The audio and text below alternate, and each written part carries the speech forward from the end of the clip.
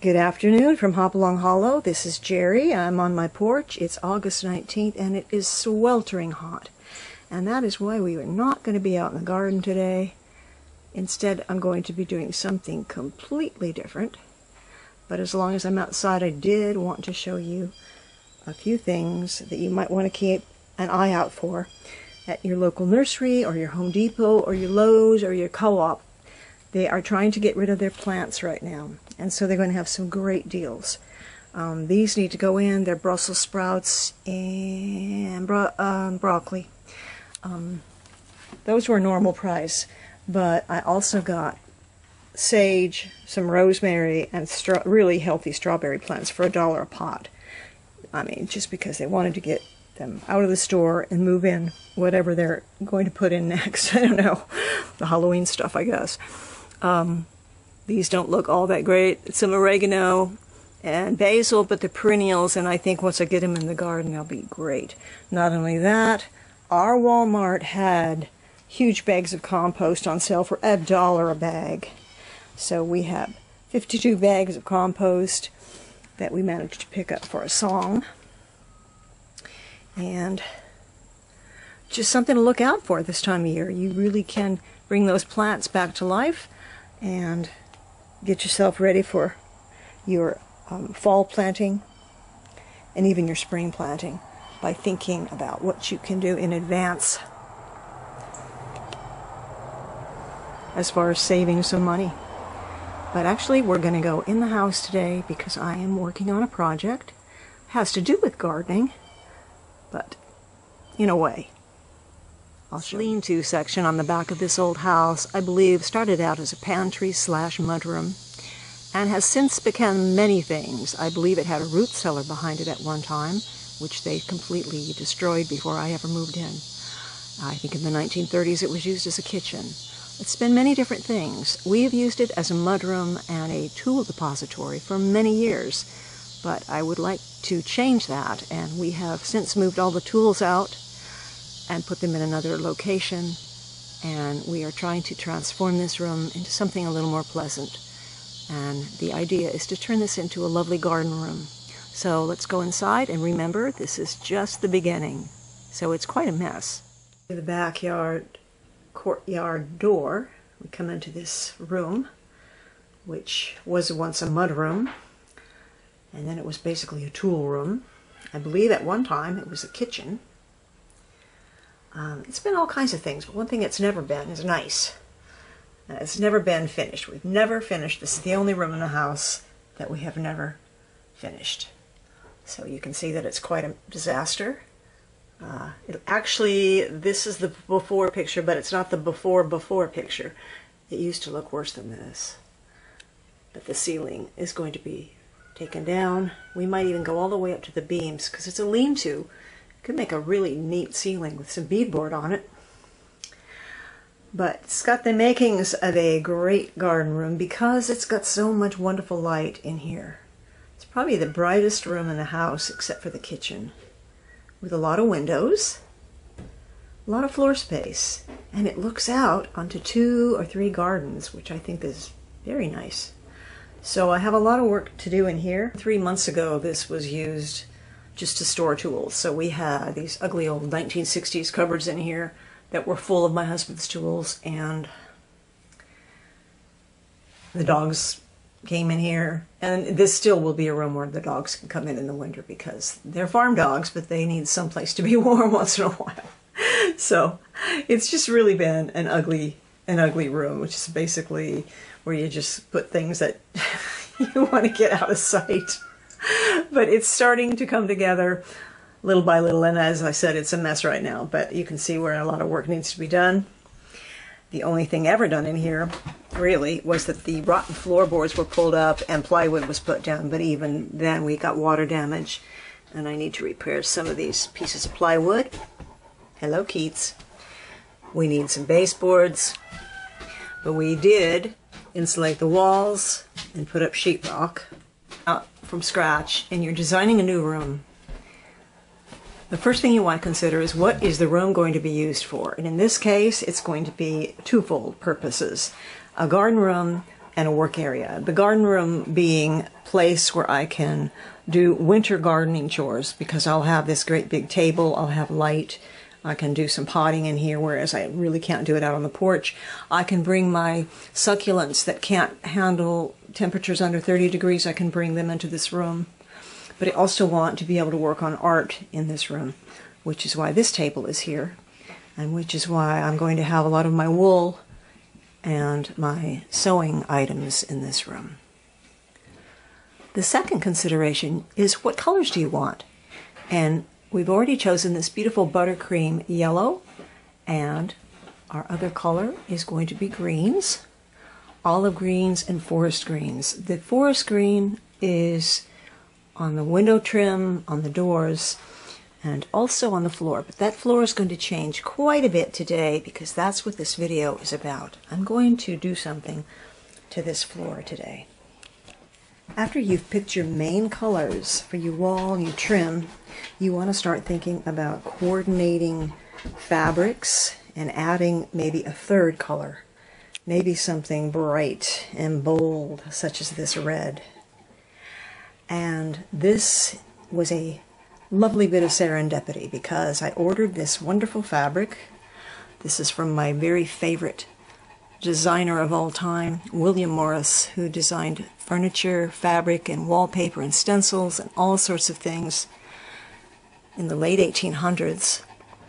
And he actually was began the arts and crafts movement, which sort of got rid of that Victorian elaborate decorating and went to things more natural, botanical, beautiful patterns and graphics.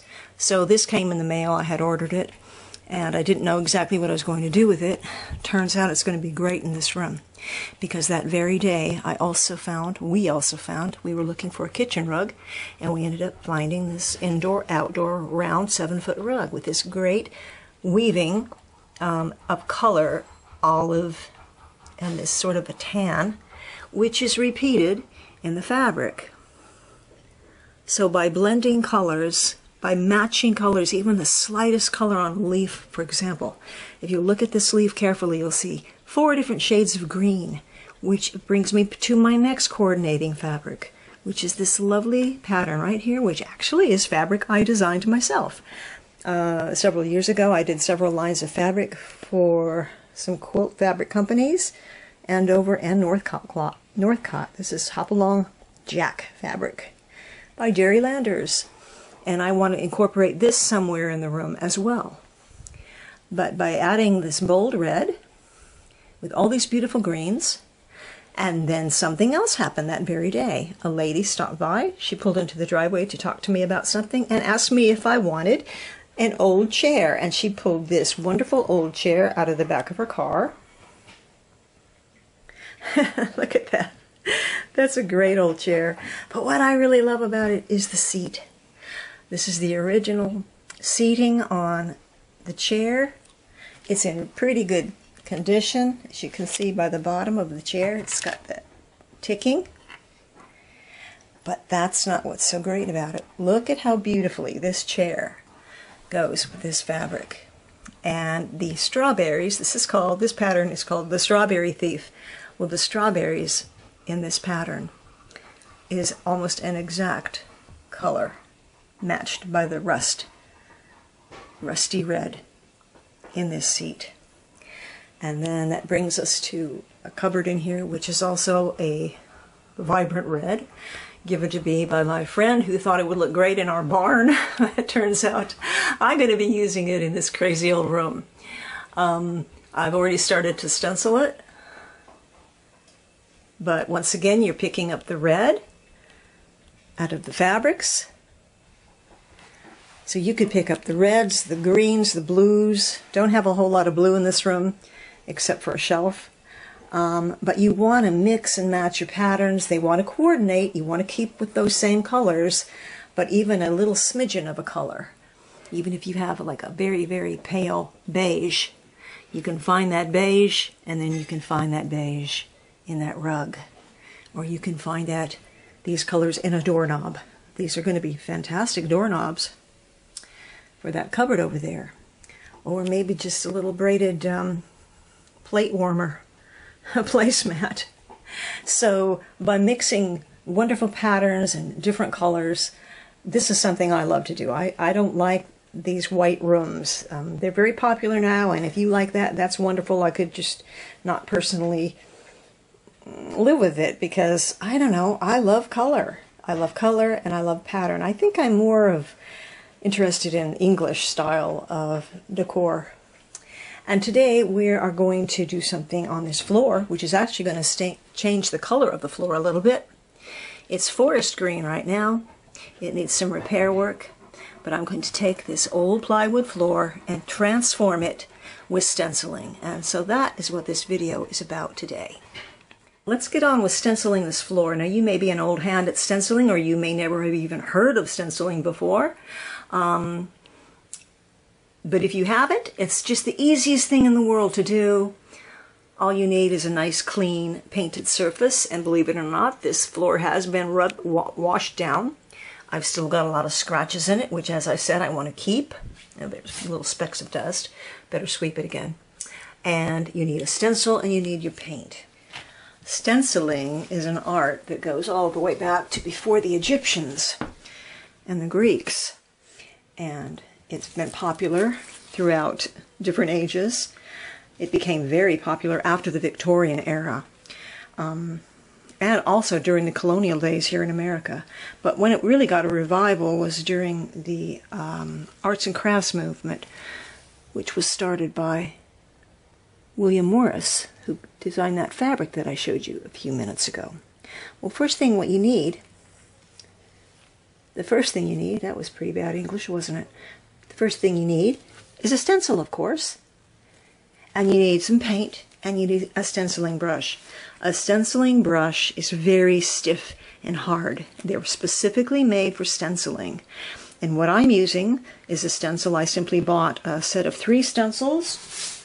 You can buy stencils online. You can buy stencils from specific stenciling companies. You can buy them at art stores. I believe I got these off Amazon. This is the stencil I used to do our kitchen floor.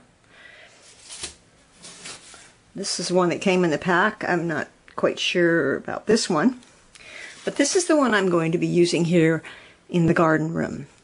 And the paint that I'm stenciling with, it could be any kind of acrylic paint that you have. It could be a house paint. And I am using the wall paint that is on our walls, the buttercream yellow. And all I'm doing is I am dipping my brush. First thing you're going to do, obviously, is you're going to line up your stencil. And in order for your stencils to be nice and even on your floor, you're going to line them up. Usually you might want to start up against a wall, up against your molding. And in this case, I'm starting right here on this crack where the 2 pieces of plywood had come together. I'm not going to end up with even stencils in the end because this is a crooked floor, this is a crooked house, and that's just one thing you expect to happen. But you can actually improvise if you run into a problem with your stencil. So all you're doing is you're dipping your stenciling brush into your paint. You're daubing it in there. You might want to put a little bit on there. You don't want it too thick. And you can either daub with your brush, such as this, or you can wipe with your brush, which is what I like to do because I want kind of an uneven look when I'm done. I want it to have gradiating colors in here. Makes it look old, and that's my purpose. I'm not looking for a clear, solid color here in the middle of my stencils. I am looking for something that sort of fades in and out in the color scheme and throughout this design. This design is probably very much from the arts and crafts movement, but you can find all sorts of stenciling designs, from mermaids to pirate ships to animals marching across the ceiling. And believe me, I have stenciled any kind of surface you can think of. Our entire living room is stenciled from the floorboards all the way up to the top of the 10-foot ceiling and all the way up the stairway. I've done the floor risers, I've done cast iron bathtubs, sinks, because it's such a great way to transform an item with just paint and a brush and a lovely stencil. And this was very popular in America during the colonial times as well. If you go visit certain historical sites in America, and you go to some of those revolutionary homes, pre-revolutionary homes, you will see a lot of stenciling that was done on the ceilings and the walls. Now you want to carefully lift up your stencil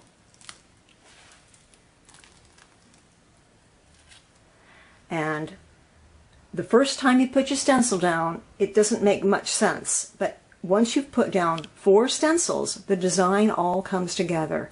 Now you're going to line up your stencils carefully. That's the trick to this. You want to make sure that you've lined up the corners and the lines so that they meet, and it's just actually kind of fun to do this. I do a lot of wallpaper too, but wallpaper is time-consuming and expensive. And this is almost instant gratification. So what I'm going to do, I'm lining up my stencil right here. You can see where I'm getting these little circles, and specifically these quarter circles lines together. I'm lining up my stencil, and I'm going to do the next part. So I'm dipping in my brush. Make sure it's not got too much. I like to start in the middle.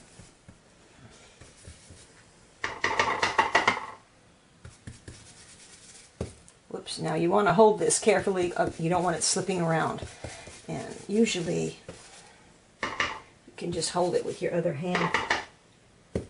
Unless you're doing this on a ceiling or a wall where you'll have to tape it to the wall as you move along. But on the floor it's just so much easier. You can just sit on the floor and create your designs. Dries really fast if you're using the proper kind of paint. You want it to dry fast, so you want to use the acrylic or the latex wall paint. So once again, you want to line up your pattern. You can see where these are lined up here to keep your pattern even. Every once in a while you'll go off the rails, but you can always fix it with a ordinary paintbrush. You want to dip your paint very frugally. You don't want really thick paint when you do this, so always give it an extra dip on your stencil, and then either daub like that or wipe like this. So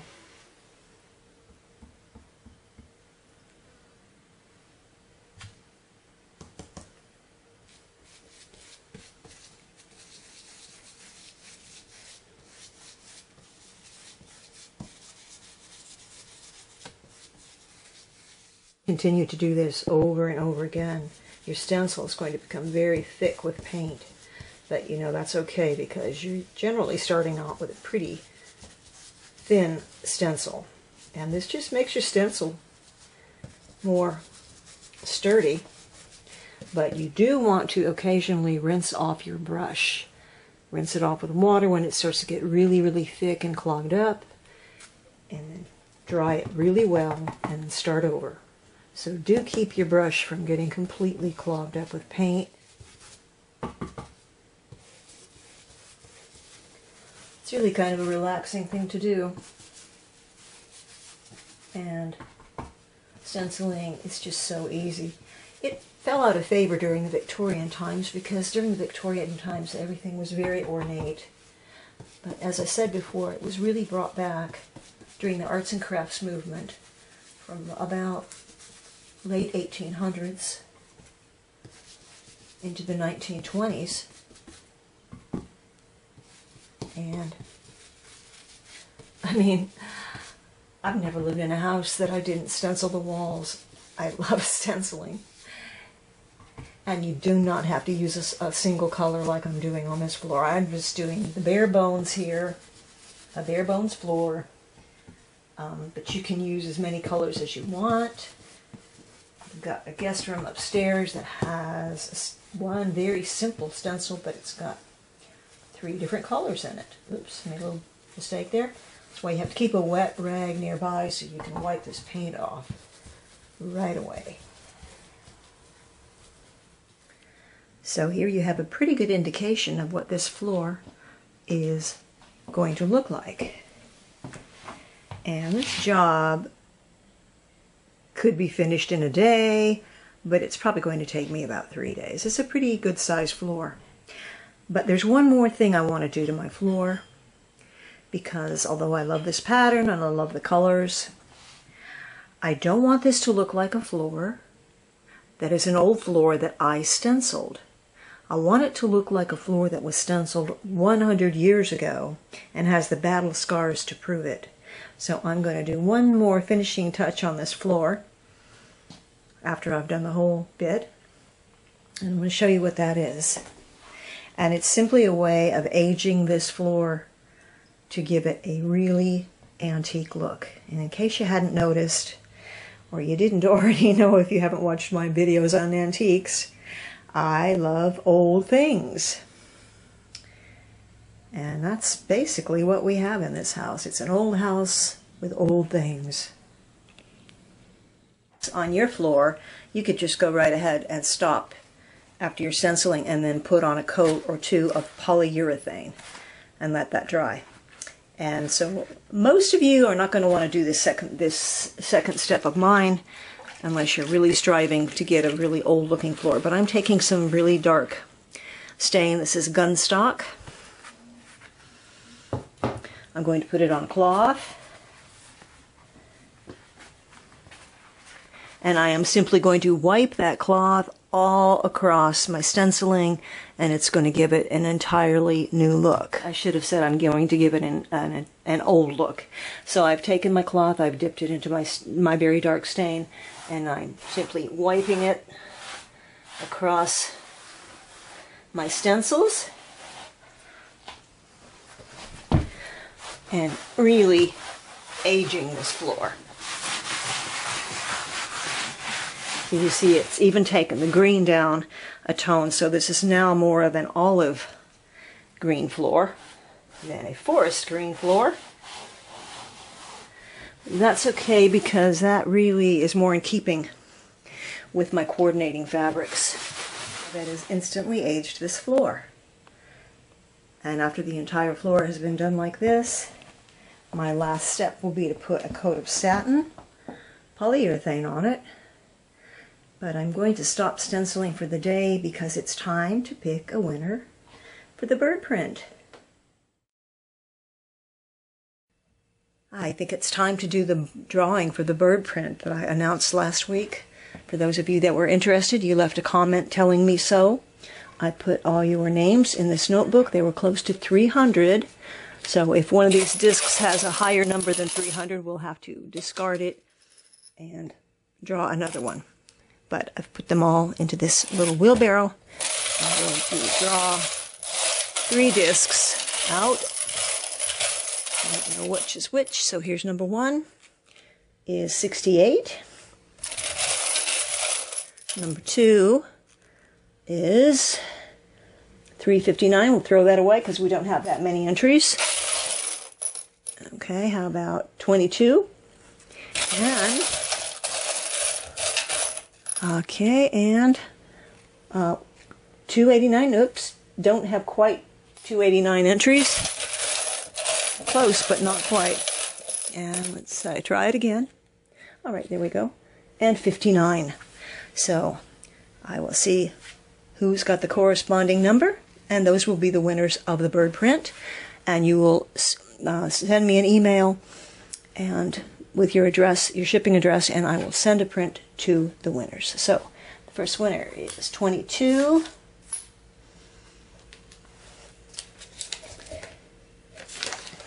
And that is Carolyn H. Number 68.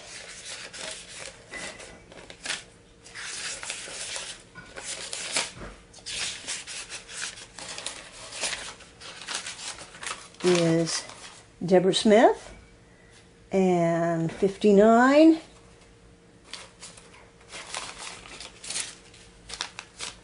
is terra firma. All right. Winners, send me a shipping address via email and we'll get that bird print off to you. To those of you that didn't win, you can buy my bird prints. They actually are available for sale on my website. So take a look there if you're interested in that. Thanks for doing it. I think it's a lot of fun. And I hope those of you that won will really enjoy your print.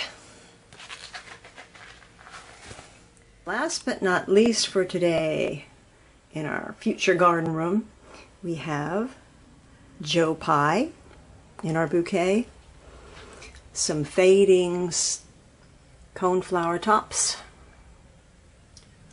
which I really love those for their rusty color. We have some crepe myrtle, that white.